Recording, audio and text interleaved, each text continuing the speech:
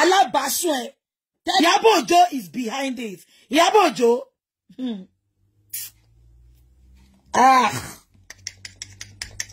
Me first sorrow. Emma love and like. Emma love and like. Love and like, please. What content? Me rí full kini yẹn. Wọ́n kàn bá mi cut picture ni. Ẹ jọ̀ọ́ ṣé lè bá mi wá full kini yẹn. Wọ́n bá mi cut picture yẹn ni. Okay, the one Iyabo posted, the date was last year. Ẹ jọ̀ọ́ ẹ tó sọ pé last year date ló wà lórí post yẹn. Ẹ bá mi send it. Ẹ bá mi send it.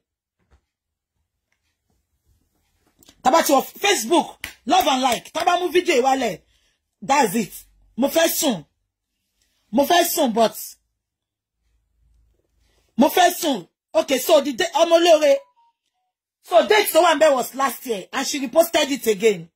Ẹ bá mi send it. I'm about abun kan lese. Lórí ọ̀rọ̀ Mohbad. Ẹ̀yin TikTok. If you are following me on Facebook, mo ti gbé photo kan síbẹ̀, ẹ lọ screenshot ẹ. Yeah. About your 500, my better. Good morning, everyone. Thank you for your. Please don't send it on this phone. I just keep and you can send it because it WhatsApp me. I just keep number tell me send it quick. Because phone ten send it because I'm official show bye. I just keep number. About me send it WhatsApp me. If you have anything to send to me, the result is fake. Uncle Ajetumobi, God bless you. Only the date on the result is 23rd of October 2023. Iyabo. Oh, Nijere láyé, oh, Nijere lọ́run. Olórí burúkú awo yiyan. Aláyé bàjẹ́. Aláyé bàjẹ́ olóṣì. Ṣawala. Ṣé Mohbad ló tún fẹ́ fi ìkọra Chris Daniel Simu. Dekolo. Iyabo, tell your alleged alábàásùn ẹ, tell him to go and pay Mohbad's money. Ìtorí mo ti sọ pé jẹ Mohbad lówó lánàá wèrè lọ gbé DNA síta. Ṣé wọ́n mọ̀ tẹ́ kó bá ní? Ṣé wọ́n sọ pé mi ní gbé photo ẹ̀ síta tẹ́lẹ̀. Now, Kafayat Oloyede, that is the lawyer. Tí Wùnmí lọ bá. Kafayat Oloyede, ẹ jẹ́ kí fún number tẹ́ máa bá mi send kíní ẹ̀ sí. Màá wá gbé síta. Ṣé ń gbọ́? A gbé síta. Kí Iyabo wá question mi. Ẹ lọ sí chamber yẹn. Kẹ́ lọ bí Kafayat Oloyede. Inú ẹ̀wẹ̀ ni Kafayat Oloyede wà. Ẹ jẹ́ kó parọ́ pé Bukky wà bọ́hùn. Ẹ jẹ́ kó parọ́ pé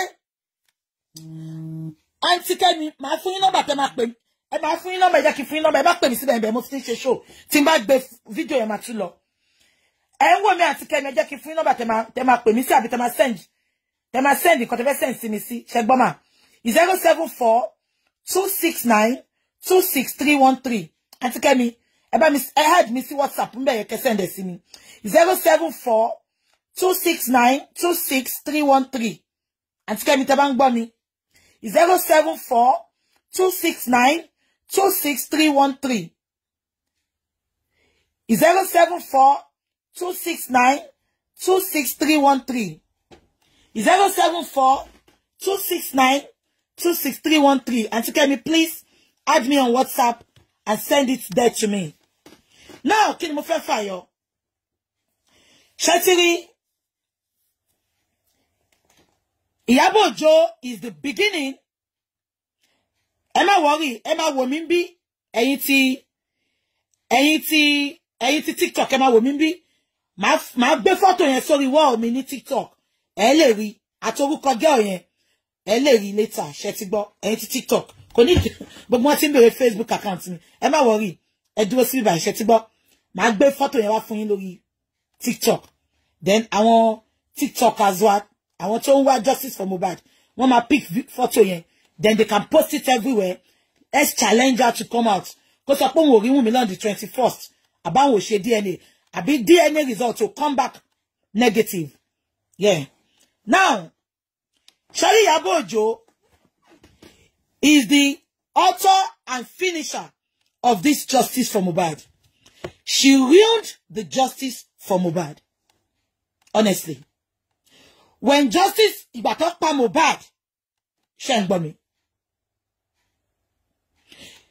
Kí ni reason tí Wùnmí ṣe lọ bá Gistlover? Because Wùnmí mọ̀ pé Iyabo Ojo àtàwọn kan ní Gistlover. ṣé ń gbọ́ mi kí Wùmí dẹ̀ tó lọ bá Gistlover ó lọ bá ọmọ Ìyábọ̀ obìnrin tó jẹ́ ọ̀rẹ́ ìtorí ẹ̀ lẹ fi rí pé níjọ́ tó ṣe surprise birthday fọmọ yẹn Wùmí wà nínú bẹ̀ ó wọ pink dress ó dé kíní àwọn Muslim ó fi scarf borí ṣé ń gbọ́ mi ó fi scarf black dúdú borí immediately tí bàbá yẹn gbé fídíò yẹn lọ bá wọ́n mú fídíò yẹn wálẹ̀ mo ti wá bí fọ́tò yẹn títí screenshot ẹ̀ mo rí Ìyábọ̀ mọ ó lè mọ Wùmí ṣe pé Wùmí àtàwọn ọmọ ẹ̀ wọ́n jọ ń gbégbó wọ́n jọ ń gbé cocaine fún Naira Marley ni so wọ́n ti mọ́ra wọn gbogbo wọn ti dọ̀rẹ́ Naira Marley dem on cross fuck gbogbo wọn pọ̀ ni ṣé ń gbọ́ mi now that is not the bone of contention wá ní pé ìgbà tí kíní ìbẹ̀rẹ̀ ṣé ń gbọ́ mi tẹ́ bá rántí pé Ìyábọ̀ ò tètè dá sí ó wojú ilẹ̀ ó wo nǹkan tó ń ṣẹlẹ̀ ó dẹ̀ rí pọ́kọ òun àwọn sì ní balance táwọn fẹ́ sọ fún Mohbad tán tí sàn ṣé ń gbọ́ mi ìgbà tó wá dẹ́kọ̀ ṣé ń gbọ́ mi olórí burúkú wọ black bonnet tó yẹ pé òun náà máa fi ṣèṣì kó ẹgbẹ̀yìn ó wọ black bonnet tó bọ́ tanjọ́ náà ṣẹlẹ̀ pé gbogbo akọ́lá sọ pé Elégùṣì ló lọ́mọ ọmọ Ìyábọ̀ ló kọ́kọ́ dárúkọ Elégùṣì sínú kéèsì ó lélégùṣì ò lè sọ pé òun ò mọ Sam Larry Ìyábọ̀ tó láti sọ bẹ́ẹ̀ because gbogbo wọn jọ ń jẹun nínú abọ́ kan náà ni gbogbo wọn mọra wọn àwa ní ará àtàtà àmọ́ bó ṣe ń lọ ó fi full chest ẹ̀ ó fi call out Elégùṣì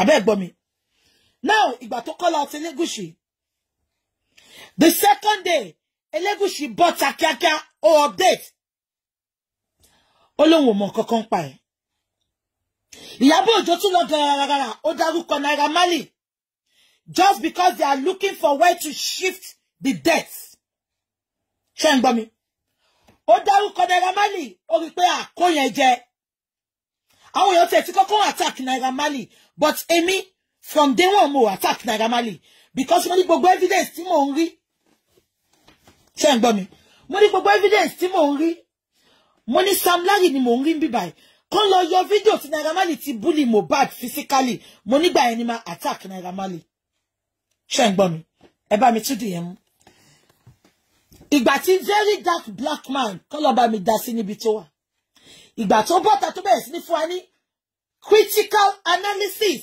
lórí ọ̀rọ̀ Mohbad Ìyábọ̀ bínú ìgbà tí bọ̀bọ̀ yẹn sọ̀rọ̀ DNA Ìyábọ̀ bọ́ta mistakenly unknowingly Mohbad kó wọnú Ìyábọ̀ sì sọ ó jẹ́ kó yé wa pé kò ń ṣèjà Mohbad lòun ń bá Naira Marley jà ó lóun ti máa play video yẹn mo kàn fẹ́ jẹ́ kí video waste time wa ni ó lóun ó ní ṣé kò ń ṣe Naira Marley yẹn tí mo ti mean ti pẹ́ tí n bá rán àwọn biological children mi lọ síbẹ̀ àtàwọn ọmọ tó ń gbé lọ́dọ̀ mi adopted children mi ó máa ń fún wọn ní gbó jẹ ó máa ń fi gbó rán wọn níṣẹ́.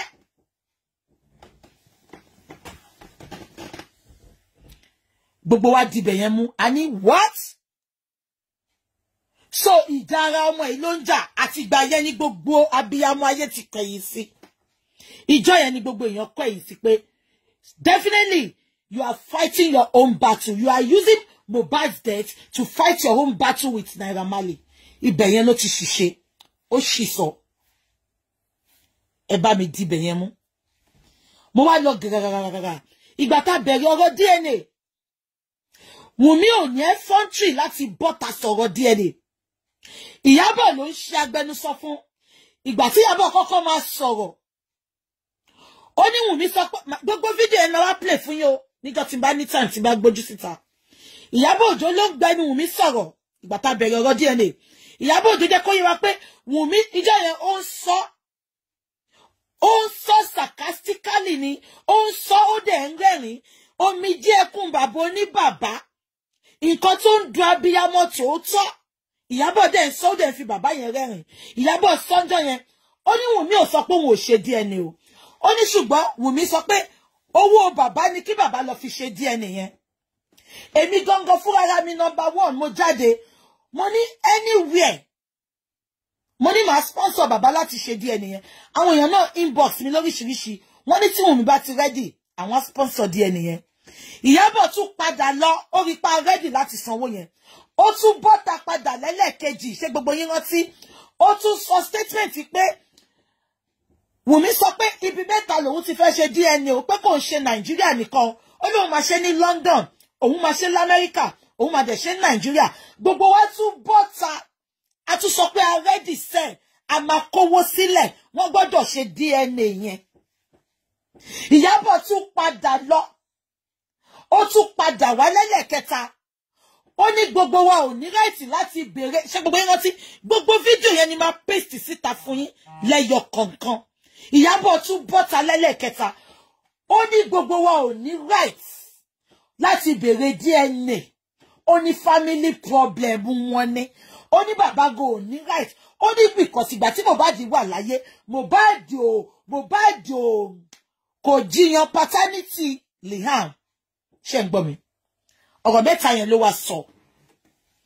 Ṣùgbọ́n Ọlọ́run tó ń ṣe bẹ̀ nídìí àrò tí ò kúrò ńbẹ̀.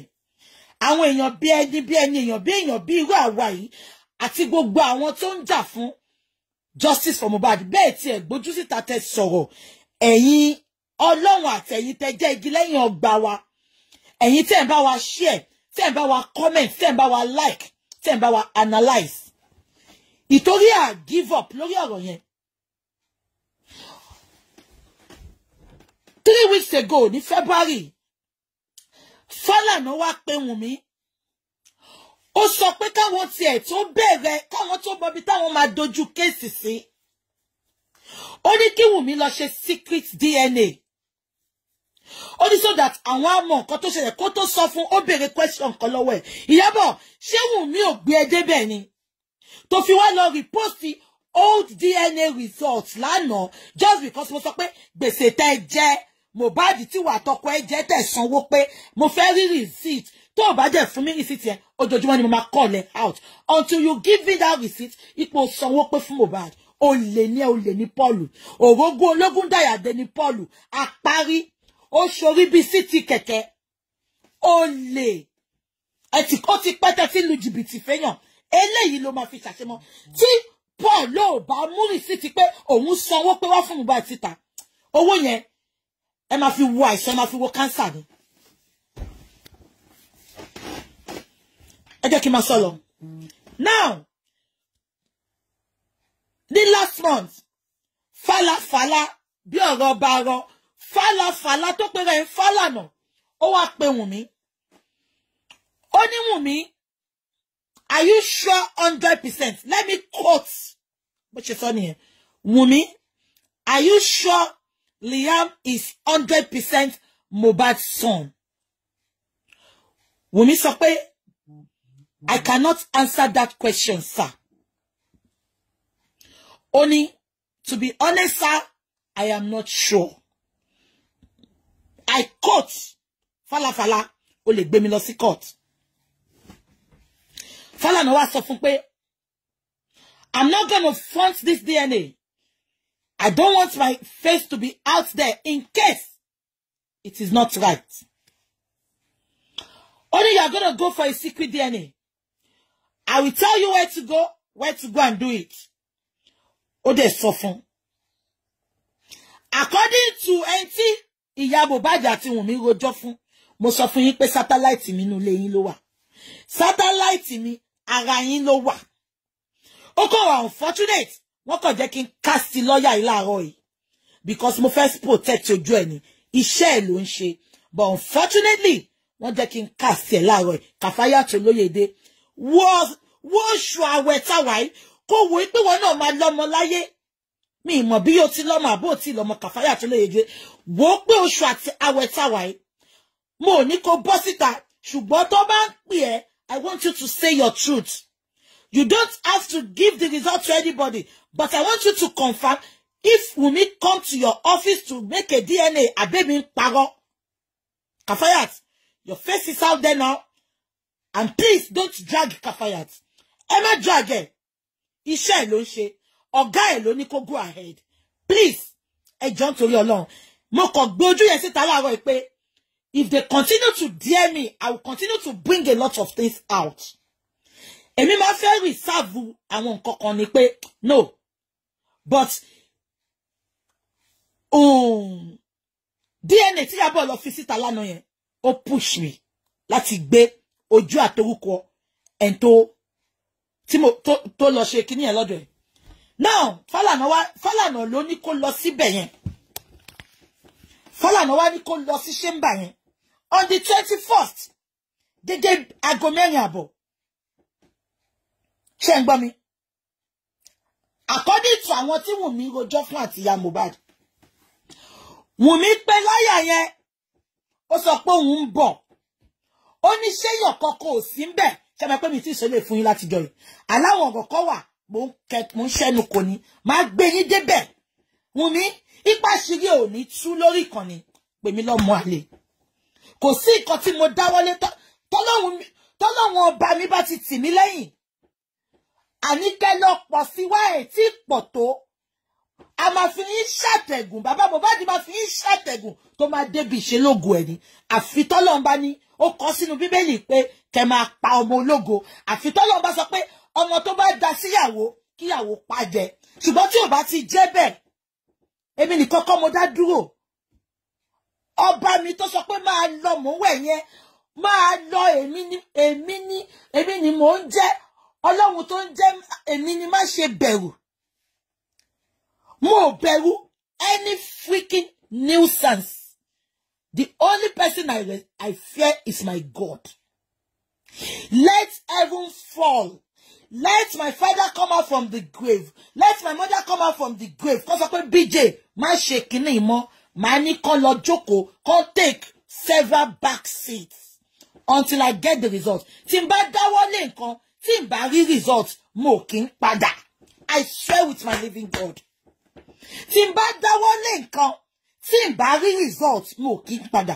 Kí gbogbo ayé wà against mi, màá dúró lórí òótọ́ yẹn, màá dúró. Mo rí nǹkan tẹ́ lè ṣe. Ẹ gbàgbé. Wùnmí pé lady, ó sọ pé ṣé kò sẹ́ni kankan lọ́fíìsì. Òun ń bọ̀. Ó lóun hope pé fàlàfà láti pé lady dẹ̀ sọ pé kó máa bọ̀. Wùnmí débẹ̀. Uber lọ gbé lọ. Wọ́n fẹ́ gbé mọ́tò because whenever she's going somewhere she disguise. Wùnmí, mo ti rí gbogbo bó ṣe máa ń múra. Mo tún sọ fún ẹ lọ́sàn-án Wùnmí. Tó bá bí pọ̀n rí ìyá láyà ẹ̀dá. Tó bá jẹ́ Jùmọ̀kẹ́ ló bí ẹ. Gbé Liam kò rìn ní gbogbo ayé. Wọ́n á gba Liam lọ́wọ́ ẹ̀. Wọ́n á gérun Liam. I swear with my living God. This is not a threat. It's a statement of fact. Wùnmí, tó bá bí ìyá láyà ẹ̀dá. Tó bá mọ̀ pé o náwọn bàbá ní ìgbẹ́jọ́. Gbé Liam kò ṣe má ṣe live video. Gbé Liam kò rìn sáwọn bìkan. Gbé Liam padà kó lọ sọ́dọ̀ lọ́yà yẹn. Gbé Liam kó lọ sọ́dọ̀ lọ́yà yẹn. Tí wọ́n bá gérun Liam, kò pè mí ní bàbá ńlá ọmọ àlè.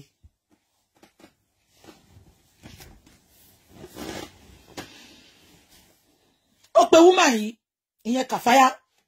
Ó ní ṣéyàn wà nílé, ó ní ṣéyàn wà lọ́fíìsì ẹ̀, ó lóun ti ń bọ̀. Ó dẹ̀ débẹ̀ lóòótọ́. Ó bọ́lẹ̀, ó disguise.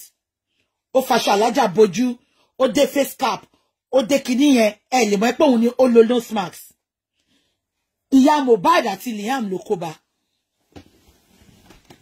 Ṣé ń gbọ́? Ìyá Mohbad kò ṣe pé wọ́n ń sọ o. Báwọn tèmi ṣe rí ìyá Mohbad, ṣé pé gbogbo ayé ló ti ń wò wá ńsìn. And many people are very, very interested in this case. So anywhere, tó bá ti cite anything, they are sending to me with, let me tell you, with evidence. Ṣé mo mọ lawyer yìí ni? Mi lọ seko na. But wọ́n gbé gbogbo information ẹ̀, wọ́n gbé bí tó ti lọ ṣe and everything àtọ́jú ẹ̀ wọ́n gbé fún mi. Facebook love and like. Wùnmí, ṣé lọ́wọ́ tó fi ń flag yẹn? Ó máa fi gún ya ẹ̀ lọ́bẹ̀ pa ni. At the end of the day, èmi tí mo sọ bẹ́ẹ̀ ni. Ó máa gún ya ẹ̀ pa ni. Èmi tí mo sọ bẹ́ẹ̀. Ṣé ti gbọ́? Wọ́n ní cover face like lágbájá. Òun ni Mohbad ń bá wí. Now, kí ni mo fẹ́ sọ? Bó ṣe gùnkè. Wọ́n ti pèèyàn láti hospital yẹn, that is Ìwòsàn Lagoon Hospital. Temilola, God bless you. Wọ́n ti pèyàn láti ìwòsàn Lagoon Hospital. Ipe kí yẹn mú òwú tó fi ń kó ẹnu tó fi ń kó tọ́kọ́ mu wá. Wunmi did not go to that hospital. Ṣé yé yín? Ẹ má mix it up. Wunmi ò lọ sí hospital yẹn. Ṣé ń gbọ́ mi? Ó mú kíní swab yẹn, ó mú wá fún Wunmi ní ibẹ̀ yẹn ni. Wọ́n dẹ̀ kó itọ́ ẹnu wọ́n kó itọ́ ẹnu ya Mohbad. Wọ́n dẹ̀ kó itọ́ ẹnu Liam. Ṣé ń gbọ́ mi? Ìgbà tó kó itọ́ ẹnu yẹn tó lọ. Orúkọ tó fi ṣe DNA yẹn is Kafayat Oloyede. Kafayat Oloyede ló fi ṣe DNA yẹn. Yes. Wọ́n lo orúkọ Wunmi, orúkọ lọ́yà yìí ló fi ṣe DNA yẹn. Kafayat Oloyede. Màá gbé yín débẹ̀ fẹ́. Mo ti ń work on kí n rí result yẹn gbà. Tí n bá rí gbà because mo sọ fún yín pé it is a confidential thing. It is gonna be difficult for them to give it to me. But Ọlọ́run bá sọ pé mo rí gbà. Ibikíbi tí n bá rí gbà. Mo promise ẹni tó bá fún mi ní 1 million naira. 1 million naira. I know not kò sí nǹkan tí ó lè ṣẹlẹ̀ ní Nàìjíríà. Ẹ̀yin tẹ́ ń ṣiṣẹ́ ní Lagoon Hospital, tẹ́ bá ń wò mí báyìí sìn. Kafayat Oloyede on the 21st of February. Wọ́n wá ṣe DNA pẹ̀lú orúkọ yẹn. 1 million naira. Fẹ́ni tó bá fún mi ní result yẹn. Mi lè gba result because it is confidential. Am I communicating? Ẹ jẹ́ ká máa sọ lọ. But paraventure, never say never. Tí n bá rí gbà 1 million naira ni máa fún ẹni. Ẹ jẹ́ kí máa sọ lọ. Wunmi ò lọ sí Lagoon Hospital yẹn because on damo then kò ní fẹ́ forúkọ ẹ̀ ṣé ń gbọ́ because ó ń bẹ ṣàmẹ́pọ̀ mọ̀ pé gbogbo èèyàn ló mọ case tó ń lọ ṣé ń gbọ́ now ìgbà tó wá gba swab yẹn tán mu lọ orúkọ Kafayat lọ fi sí kíní yẹn dẹ̀ come back níjọ́ tí mo ló come back mo bọ́ta mo sọ fún yín ṣe rántí mo fẹ́ fi gbogbo ẹnu sọ̀rọ̀ but wọ́n wá ń fi rọ́bò tọ́mọ́lẹ̀. They kept telling me I'm lying. Ṣé pé mo kàn sọ story ni, mo sọ bí tó ti lọ ṣe, mo dárúkọ hospital. But the more they are coming out, mo ní Wunmi lè fẹ́ kó báyìí people. Mi kì í like kí máa la gbogbo ọ̀rọ̀ mọ́lẹ̀, but ó fẹ́ báyé Wunmi jẹ́. Wọ́n fẹ́ báyé Wunmi jẹ́, wọ́n sọ bá ṣe pé wọ́n fẹ́ bàjẹ́ ni. Wọ́n ò ní fẹ́ máa fi rọ́bò tọ́. Èmi tí mo lè sọ pé yàn lọ ṣe DNA, tí mo fún yín lórúkọ, tí mo ń dárúkọ date, tí mo sọ gbogbo nǹkan tó ṣẹlẹ̀. Ìyá Mohbad níbẹ̀ yẹn jọ yẹn lọ ti mú Tecno tuntun ńlá wá fún. Inú ọ́fíìsì yẹn lọ ti mú Tecno wá fún. Ìyá Mohbad béèrè lọ́wọ́ mi pé ta lẹni yìí tó mú Tecno wá. Wunmi sọ fún pé kó má worry, ó ní kó gbójú ipò rẹ̀ òun ni. Àbẹ́ gbọ́ mi. Ṣé ń gbọ́ mi? Ìyá Mohbad sọ pé ta ló mú fóònù wá fóun. Ó ní kó má worry. Ìyá Mohbad, wọ́n fún ẹ Tecno phone tuntun. Ẹ bọ́ síta kẹ́ sọ pé mò ń parọ́. Wọ́n dẹ̀ gbé kíní yẹn lọ. Gbogbo ọjọ́ tó wá gbé lọ ni Wunmi wá ń pè. Ẹjọ́ ṣó ti jáde. Ìjọ́ tí mo bọ́ta gan pé ó ti jáde. Ó fẹ́ pé Kafaya pa. Ó fẹ́ pé Kafaya pa. Àbí kò yé yín? Ó wá ń wò pé báwo ni mo ṣe gẹ́ẹ̀tì kíní. Ìyá Mohbad òun àti ẹ̀ńjà olórí burúkú yìí. Ó bá ìyá Mohbad fa wàhálà o. Hello? Hold on, ẹ jọ̀ọ́. Gbogbo yẹn hold on.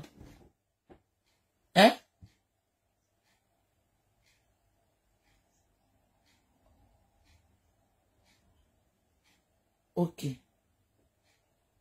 Okay. Kí ló tún sọ? Kí ló tún sọ?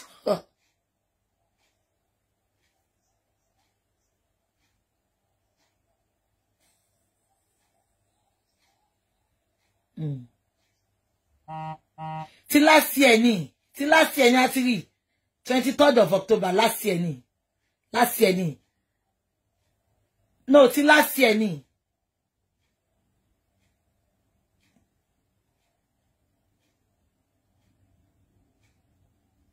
Ti last year ni. Okay. Bẹ́ẹ̀ni. Máa pè yín. Yeah. Ẹ ṣé uncle mi. Yeah, bye. Ṣé ń gbọ́ mi gbogbo yín? Now, ó wá ń pè lójoojúmọ́ pé ṣó ti jáde. Èmi dẹ̀ ti information ti jáde fẹ́mi pé ó ti jáde ni mo bọ́ tanjọ́ ẹ̀ mo gbé fún yín. Ṣé ń gbọ́? And that was it. Mo mẹ́nu kúrò ńbẹ̀. Mo bọ́ tanjọ́ kejì mo bẹ̀rẹ̀ sí sọ topic mi. But those nuisance, àwọn atọrọjẹ, àwọn bunch of beggars, àwọn bunch of jobless lunatics, tó pera wọn ní Apọkọjáyé group, Ashana group, tí Ìyábọ̀ Òjó lead wọn. They kept on coming out to use lies to cover truth. Wọ́n fi rọ́bò tó mọ́lẹ̀ tí ò dẹ̀ possible. Tí ò dẹ̀ possible. Àbí nǹkan tí mo sọ yẹn. The more tó ṣe ń sọ inú ń bí mi. Because mo like in ro talk má lè sọ. Wọ́n fi rọ́bò tó yẹn bọ̀ inú ń bí mi. Mo ń jáde, mo ń debunk wọn. Wọ́n ní wọ́n pe ìwòsàn hospital. Wọ́n ní wọ́n sọ pé wọ́n ń ṣe DNA. Ẹ jọ̀ọ́ ẹ̀yin tẹ́ bá wà ní Nigeria, ẹ bá mi walking. Tẹ́ lọ síbẹ̀ pé fẹ́ ṣe DNA. Tẹ́ bá fi sí Google ò ní gbé nǹkan tí ó exist. Odindi Lagoon ìwòsàn hospital. Tẹ́ bá yẹ pé wọ́n parọ́ sórí Google ni. Sherry hospital is a very big hospital. Wọ́n wà ní Koyi, wọ́n wà ní Lekki, wọ́n wà ní Keja. It is not Sherry hospital. Àbí kò yé yín? Wọ́n ní gbé nǹkan tí ó real sórí social media. Sórí Google. Wọ́n dẹ̀ gbé sórí Google nìyẹn. Tẹ́ bá type wípé hospitals that do DNA in Ikeja, Awolowo Way. Ìwòsàn hospital ló wà ní numbers 2. Mo dẹ̀ change yẹn mo ní káwọn èèyàn lọ wò. Wọ́n tún bọ́ta. Ìgbà tó tún bọ́ta. Wọ́n tún sọ pé èmi ò lọ chamber kankan. Mo tún gbórúkọ chamber síta. Èmi ń challenge wọn sí. Tó bá nírọ́ ni gbogbo nǹkan tí mò ń sọ sẹ́. Ẹ jẹ́ kí ìwòsàn hospital àti Lagoon. Ẹ jẹ́ kí chamber Kafaya àti ìwòsàn hospital. Ẹ jẹ́ kó pè mí lẹ́jọ́ náà. Ẹ jẹ́ kó pè mí lẹ́jọ́. Àbí nǹkan tí mo sọ yé yín. Now, that is not the bone of contention. A dẹ̀ ti sọ̀rọ̀, mo ti mẹ́nu kúrò ńbẹ̀, abẹ́ ẹ gbọ́ mi. Ó wá di àárọ̀ yìí, bí ṣe bẹ̀rẹ̀ chat. Àǹtí mi kan comment pé BJ, Ìyábọ̀ Òjó ti gbé DNA result kan síta lánàá o. Ipe ó sọ pé irọ́ ló ń pa pé positive ní DNA. Ìyábọ̀, I am highly disappointed in you. Kí ló fẹ́ gain? Ìyábọ̀ bímọ ọkùnrin. Èmi náà dẹ̀ bímọ ọkùnrin. Kí ọmọ ẹ kó marry lọ́la, God forbid. Kí ìyàwó ẹ wá kú. Ìwà alára gbígbẹ ṣara gíẹ̀gíẹ̀ bí vulture. Kọ́ta ìyàwó ọmọ ẹ wá kú lọ́la tó jẹ́ ọkùnrin. Ìwọ yìí mo mọ ara tó lè dá. Mo mọ nǹkan tó lè ṣe. Ìwọ ló wá èdí pé ká má get justice Ìyábọ̀. Ìgbà tí mo ń ṣe show yẹn lọ, àǹtí mi kan comment, ó ní BJ, wọ́n mà ti gbé result mi síta. Wọ́n sọ pé nǹkan tí Wùmí lọ ṣe ó positive. Mo ní kò possible. Mo ní tẹ́ bá dẹ̀ fẹ́ believe yẹn. Òun ni first video tó mú wálẹ̀ yẹn. Mo ní ẹ believe ẹ̀. Ṣé ń gbọ́ mi? Ìgbà tó wá ń sọ lọ, ẹnìkan náà tún wá confirm. Mo ní okay, ẹ bá mi send the evidence, because when you see me coming out, I don't just come out to rant. I come out with evidence. Mo ní I'm not still gonna talk. Ẹ fún mi evidence ibi tí Ìyábọ̀ ti sọ. Ṣé ń gbọ́ mi? Mo dẹ̀ lọ sórí Instagram ẹ̀, mo rí bí tó ti gbé sí. Ó wá send ẹ̀ sí mi, ó wá jẹ́ pé orí Facebook ẹ̀ ló ti gbé sí. Ìgbà tí mo wá wò, ó gbé Mohbad sẹ́gbẹ̀ kan, máa post ẹ̀ fún yín tí n bá ṣe tán. Ó gbé Mohbad, ó gbé gbogbo ẹ̀, ó gbé DNA result yẹn sí. Ìgbà tí máa wo DNA result yẹn, ibi tí mo ti kà lọ, lèèyàn kan ti comment náà pé BJ ignore it. Ipa wọn ò mọ nǹkan tí Ìyábọ̀ ṣe lọ repost ẹ̀ lánàá. Ipe result 2023 ní October 2023. Ẹ jọ̀ọ́, ìgbà wo ló ń ṣe? Oh my God. Ṣé rí pé àwọn people yìí, they are doing a lot of damages behind the curtain. So definitely gbogbo ìgbà tá à ń sọ̀rọ̀ DNA. Wùmí ti lọ ṣe, ó ti lọ forge secret DNA tó sọ pé positive. Tó bá jẹ́ pé lóòótọ́ DNA result tí Ìyábọ̀ post lánàá yẹn tó ti ṣe láti October tó bá jẹ́ pé lóòótọ́ ló positive why tí Wùnmí ṣe lọ ṣe another DNA why tí Wùnmí ṣe sọ fún Falafala pé òun ò sure pé Mohbad ló lọ́mọ. So ìyẹn ló lọ ṣe tẹ́lẹ̀ tó fẹ́ fi wá tù wá lójú pé positive. Ìyábọ̀ dé ní àyà ó dé post result yẹn again result last year. Ṣáwọn people is stupid ni ṣáwọn people is daft ni ṣé wọ́n think pẹ̀lú ìwòdì wọn ni. Tẹ́ bá gọ̀ gbogbo wa kọ́ la gọ̀. Àwọn apọkọjáyé group ló gọ̀. Àwọn olórí burúkú agbọ́mọ ọba fọ́ṣun ló gọ̀. Ẹjọ́ kí ni Ìyábọ̀ fẹ́ gain nípa kó máa gba justice for Mohbad irú? Kí ni Ìyábọ̀ fẹ́ gain nípa pé ó fẹ́ rí bàbá Mohbad kó má gba justice? Ṣé torí ẹ sọ fún bàbá yìí pé ẹ ti sọ fún kó má sọ̀rọ̀ bàbá dẹ̀ sọ̀rọ̀ ìtorí ẹ̀ lẹ ṣe wá gbogbo ọ̀nà láti make sure pé bàbá yóò gba justice? Ọlọ́run á bí yín àdàbí á béèrè lọ́wọ́ yín. Gbogbo ìkúnlẹ̀ abiyamọ ìjọ tí aboyún gbóyún sínú fóṣù 9 tó pọn ọmọ yẹn fóṣù 6 tó ń rọbí gbogbo ìṣẹ̀dá abiyamọ ayé tó ń wá òtítọ́ òdodo fún Mohbad àbí gbogbo yìí látorí Ìyábọ̀ títí dé gbogbo ìparí gbogbo yín tẹwà against justice for Mohbad. Ẹ bá mi béèrè kí ló mú Ìyábọ̀ tó lọ repost fake results? Àbí kan tí mo sọ yẹn only this lover ló kọ́kọ́ post ẹ̀ last year. What are they trying to prove? Nǹkan tó mú mi ṣe láwọn èyí tí mo jáde ọ̀rọ̀ Wàsíù àtọ̀rọ̀ Portable ni mo wá sọ.